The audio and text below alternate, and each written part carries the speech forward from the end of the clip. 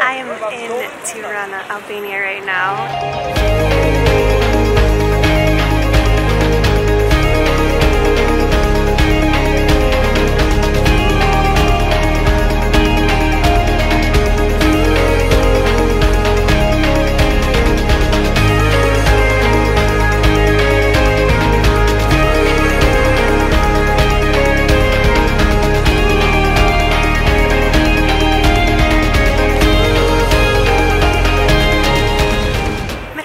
Friends, I am in Tirana, Albania right now, and I honestly wasn't planning on coming here, but it was so close to Ohrid and Macedonia that I decided I had to come see it for myself, and I'm really glad to be here.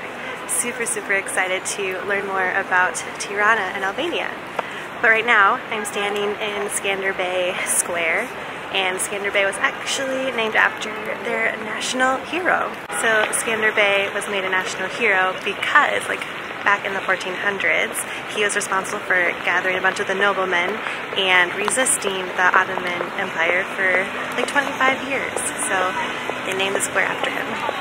One thing I found really interesting about the square here is that the tiling or the flooring here is all made up from different regions of Albania, and they put it here in the square to signify unity in country, which I absolutely love, and makes the square really pretty.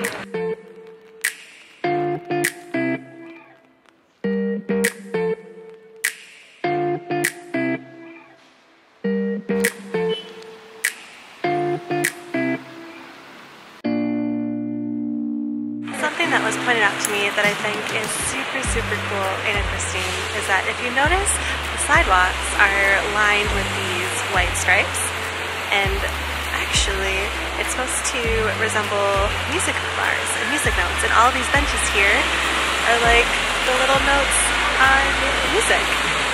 Super interesting.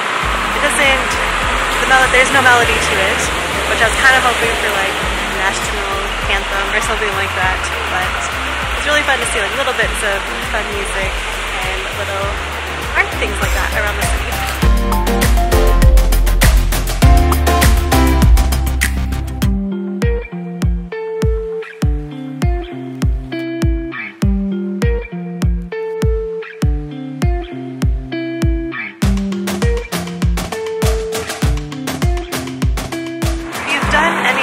On Tirana, you might have seen this pop up in all the posts, and it's actually something that you may have noticed or seen somewhere else before. It's actually a sculpture by a Japanese man, Su Fujimoto, and he created something like the sculpture in London, and he calls it the cloud, because apparently from above it's supposed to look like a cloud.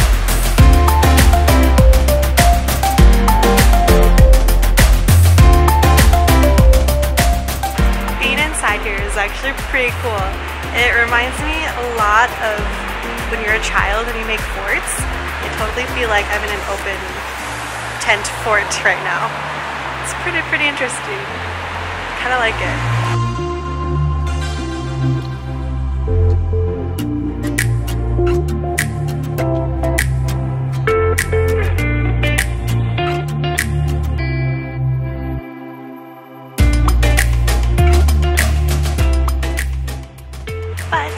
Summer, if the weather is good, they actually have like performances of theater arts here in the cloud here, which is really cool vibe. I would love to come back in the summer and watch a performance done.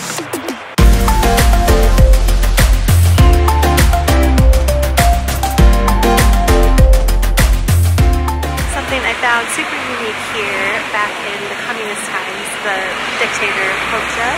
He was a little bit paranoid, so he created these bunkers all over the country. And I think it was like 700 bunkers all over the country. And they actually converted this one into a museum. So I think I'm gonna go in, check it out, and see what it's like.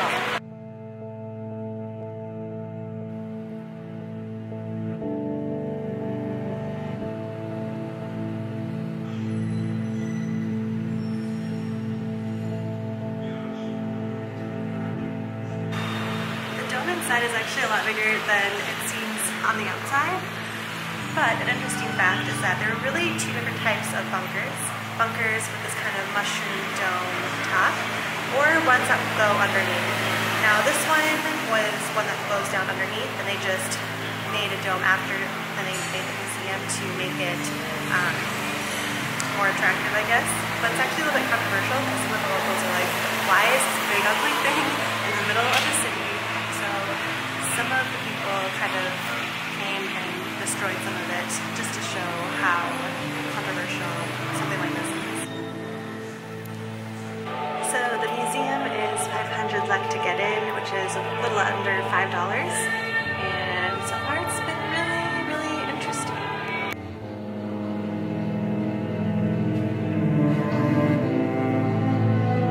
One thing that I can't get over is that they have these mannequins like right at the entrance of the next room, so when you walk by it, like you get this sense of, like I get startled every time because it looks like a person, and some of them are kind of scary. Like this guy, it's a little bit startling, a little bit unsettling.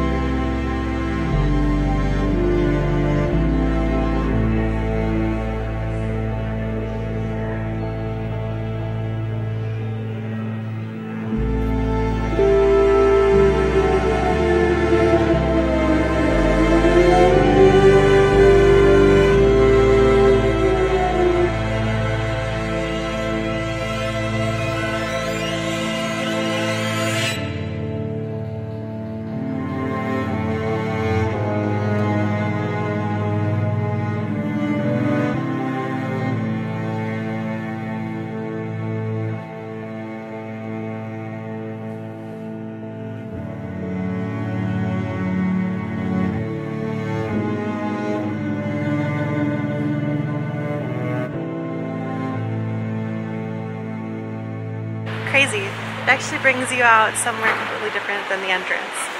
But that was such an interesting museum, and very interesting look into the past of how the communists controlled the country here. And I can't imagine living in a time like that. I'm just super grateful for the place and time that I was born into. So interesting.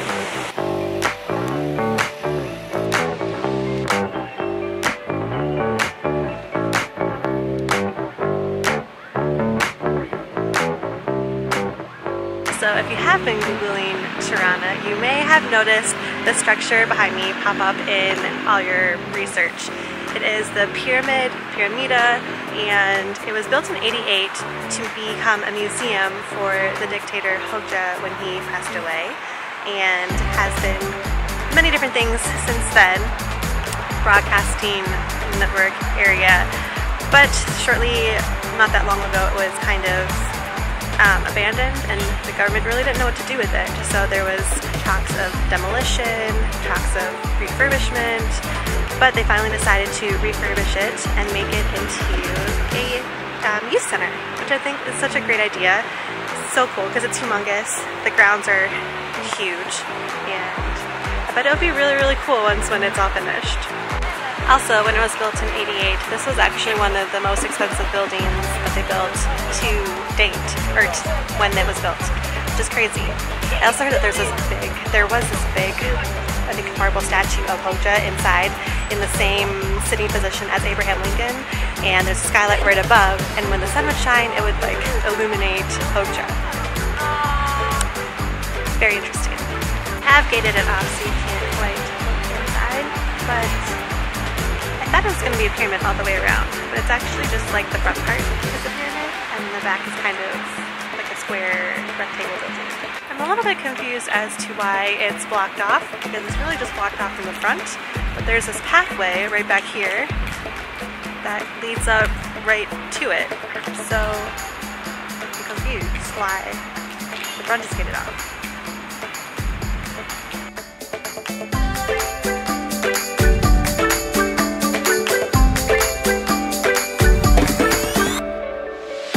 Interesting. It's so demolished and so trashed inside. There's a couch. I don't even know. but I bet it will be super, super nice when it's completely finished and re-renovated.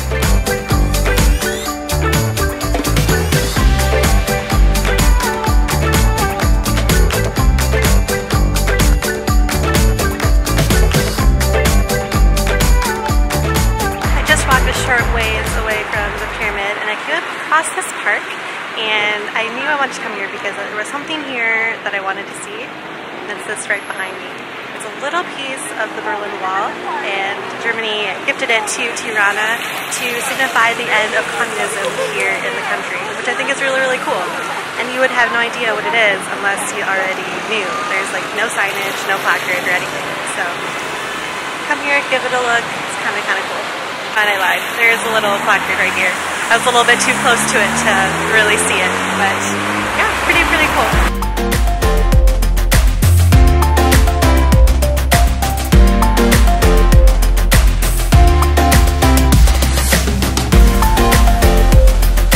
Like I said, during the communist times, there were quite a few bunkers that were built here, and in that same park as the Berlin Wall, there's like 3 of these little bunkers. They're like so close to each other. It's crazy.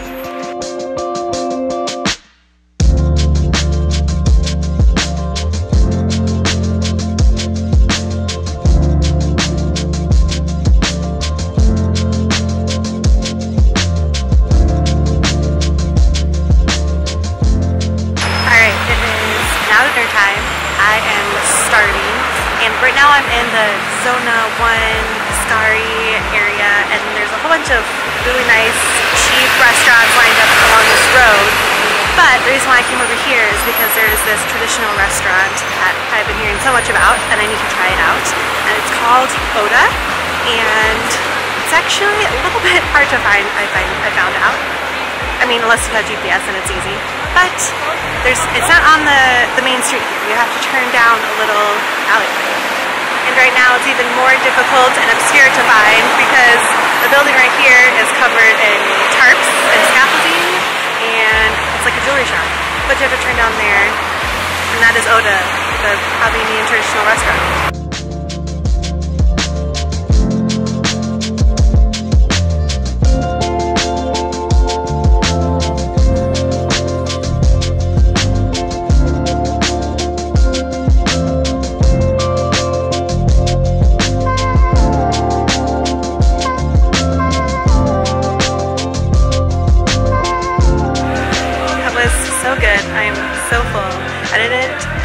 Inside because there was a couple groups that were all super close together, and I just felt self-conscious. So what I had was a stuffed pepper with rice inside, and then a stuffed eggplant with vegetables, and they were both really good. The eggplant reminded me a lot of kind of like almost like a marinara sauce, like onions and peppers in the eggplant, and then the rice or the pepper stuffed with rice was like almost like a tomato-y kind of sauce based, and it was so good. I am very full now. Alright you guys, I am going to say goodbye here. I had a really awesome time here in the capital of Albania. It was so awesome getting to learn more about their history, especially over the past 30, 40, 50 years. Super awesome, and I love it. It's so cool. People are awesome. So it's time to say goodbye, and if you guys want to see what I get up to next, don't forget to